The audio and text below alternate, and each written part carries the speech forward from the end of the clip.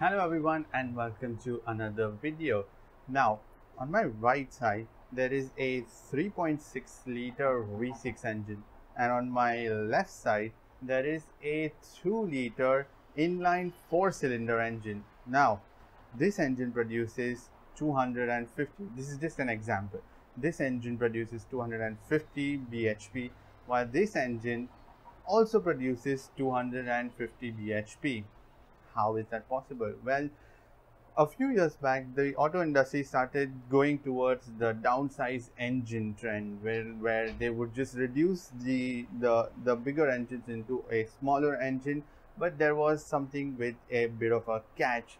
So let's just put this engine aside for a while, and then focus on this one. So this one is a downsized engine. Now in this, essentially the component that played the crucial factor was the turbocharger. So the turbocharger made all this possible of producing the same amount of power from the 3.6 liter engine which used to produce before into a same block, which is a 2 liter engine, and that's how it happened. So in today's video we are going to be discussing about the downsized engine compared to the naturally aspirated engine, and we're going to be comparing it and how essentially this works, and is it really the way forward in the future. The reason why the manufacturers started jumping onto the downsized engine was because there were regulations and laws, and because of which they were forced to start putting massive amounts of their R&D budgets into developing these downsized engines. There were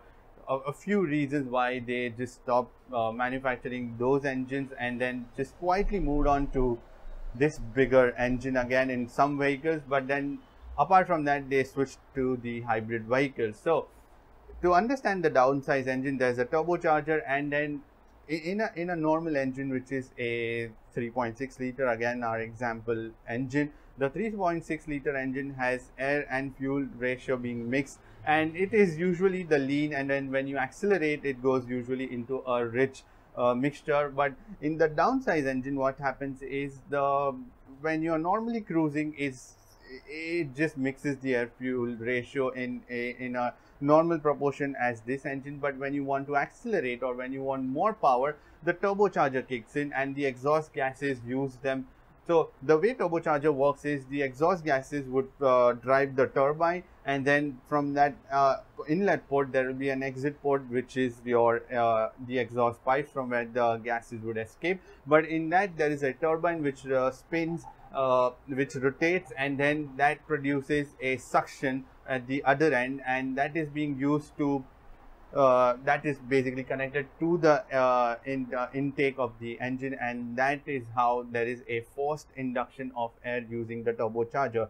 Now, so that the basic principle of the turbocharging is clear. So the turbocharging helps in pushing more air into the cylinder, and as a result of that you always have a rich mixture. What happens is these engine blocks are, because they are going through a high pressure cycle, they are forced to have thicker walls and a strong build, and as a result of that they are a little on the higher weight compared to the standard 3.6 liter or any naturally aspirated engine. But in order to squeeze out that much amount of power from them, which is why a good build quality is needed for this engine.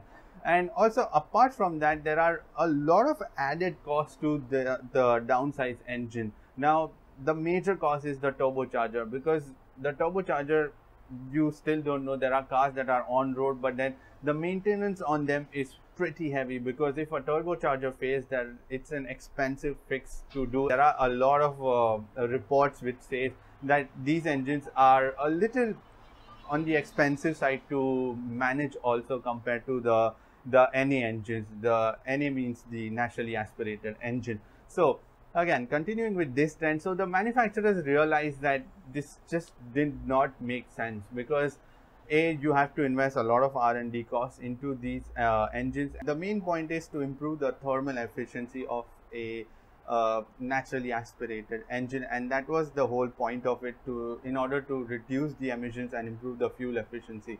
So that was just simple as that, and instead focused all the R&D budget into improving just the already existing engine. When you are cruising, say about at 120 kilometers per hour, this engine would be idling at a much lower speed, RPM, sorry, than this engine, which will have to really force its way to produce that much of power to make sure that you are maintaining that much amount of speed, or otherwise you will have to have more gearing into the gearbox compared to the NA engine. So these are the factors that really differentiated between these two engines, and then which is why quietly they just started to just drop these ideas, and then just so an example of the downsized engines are Audi decided to make an electric turbocharger fit to their normal downsized engine, so that there was no lag from the system. Now when you attach a turbocharger to an engine, there is a slight bit of power lag initially in the cycle, because the turbo blades need to spool up in order to start the suction. So as a result of that, in order to build that much of pressure, it takes a little while, and so there is a turbo lag. Continuing with the Audi experiment, so they decided to fit an electric charger to an electric motor turbocharger to the engine block. So as a result, they would just force the air initially, and then that would give you a very sort of stable curve of torque, instead of having a sudden surge after say 2000 RPM, which is usually when the turbochargers start kicking in. Another example was having a variable geometry turbocharger. So that also, to an extent, tried to solve the issue, but this is the most widely used formula currently in the between the manufacturers. And another example from the BMW was injecting water particles into the cylinder. Now this was just a wild sort of experiment that BMW was trying to do. So the idea was that when they infuse water particles into the cylinder head while the combustion is going on, they tried to cool down the air so that there was more volume of air inside the cylinder, instead of fitting the turbocharger to the engine block, because obviously they realized that this would just become way too expensive, and this was just an easy fix of trying to just put water particles into the cylinder. But it was just again an experiment, and it never made into any passenger or any vehicles if I know of.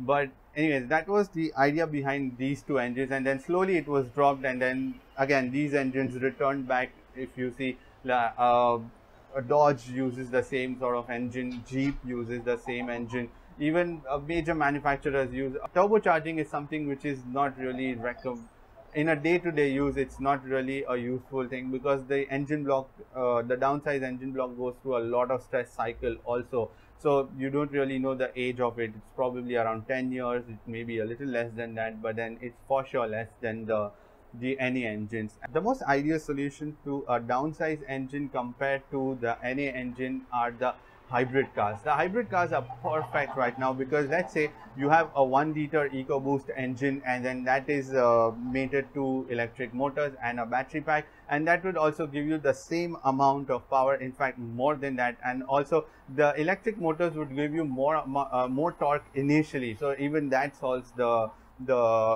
problem of the turbo lag initially from the system. So that is also solved. And again, the whole package also squeezes down to a very small sort of volume, where the 1 liter engine is pretty small. You can just fit that and also have the motors and the battery pack under the car, and then you are good to go. And the fuel economy again between these two was pretty similar, because if you accelerate, you were stressing the downsized engine, and again it just did not really save any amount of fuel, because the whole point of downsizing was that you want to have the same amount of power without consuming more petrol and having a higher efficiency. But then that wasn't possible with the downsized engine. So currently the hybrid engines are way ahead in terms of economy compared to the naturally aspirated engine, and I think hybrid engines are the way forward, or the whole hybrid setup is the way forward to look into the next sort of viable solution to